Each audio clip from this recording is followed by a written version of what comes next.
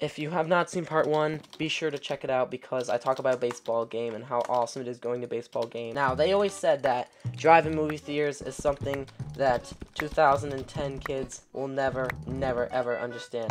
Unluckily for them, they were completely wrong with that logic because just a couple of weeks ago,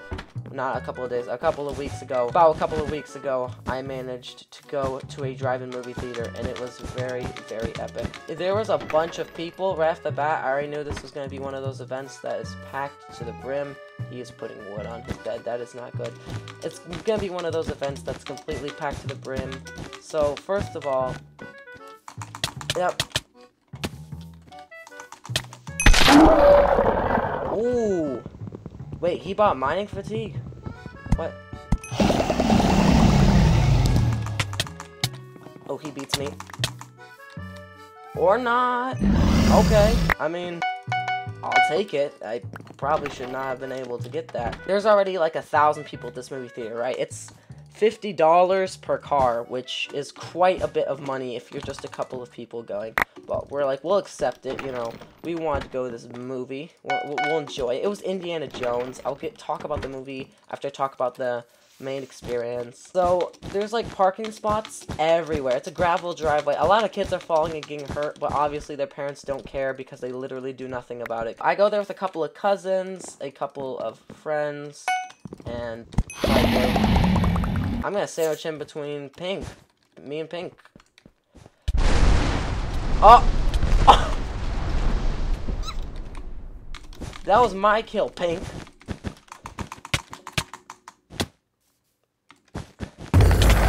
Oh, that's the best time for me to lose my bed.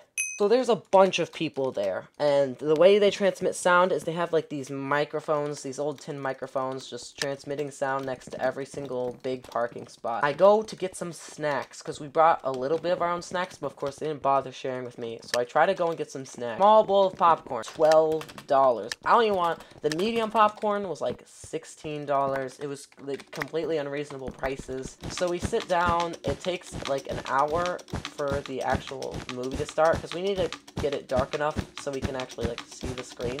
Gray? I don't know where Gray's gone, but he just went away, I guess. What like evasive maneuver was that? Watch this guy be really good. Yeah, he's a Steve skin. A level 88 Steve skin.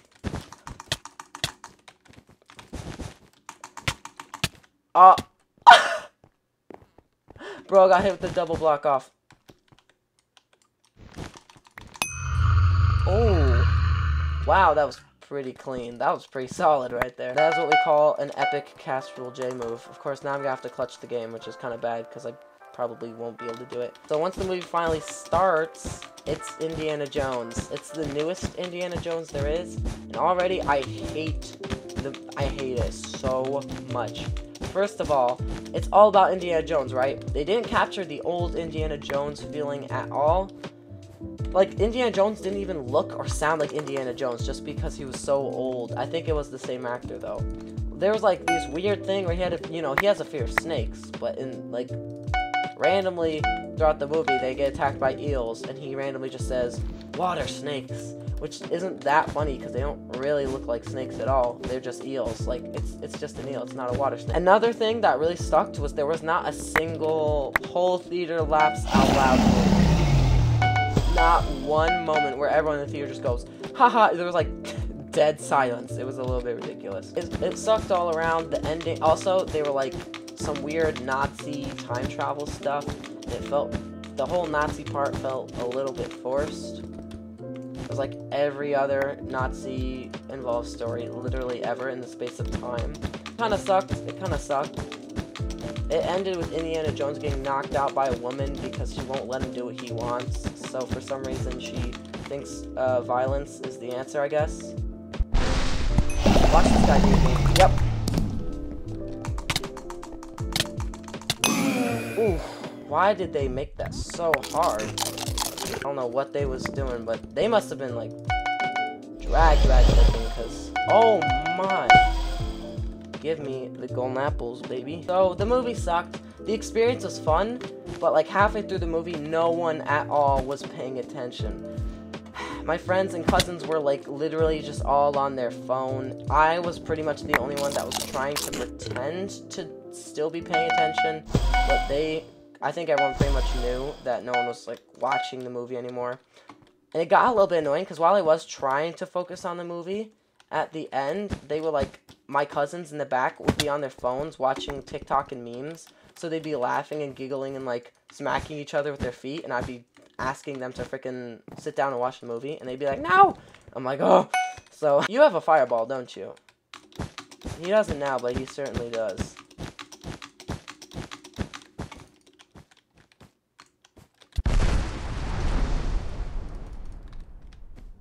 Wait, does he now have a fireball?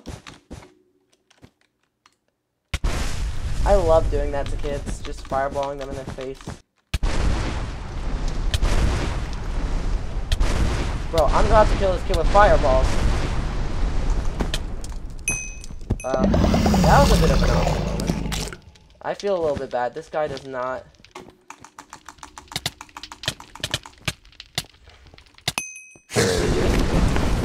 So yeah, the movie absolutely sucked. The experience was fun enough, but the movie ended at literal midnight. So I was straight up...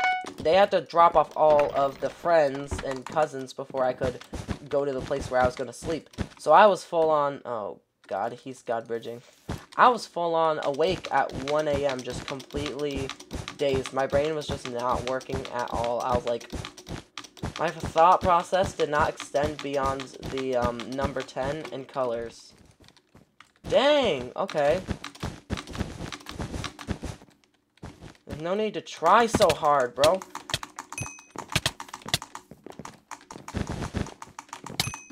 Oh, he got all that stuff. He's gonna stash it. Nope, he's gonna run away. Okay. Now there's all this stuff.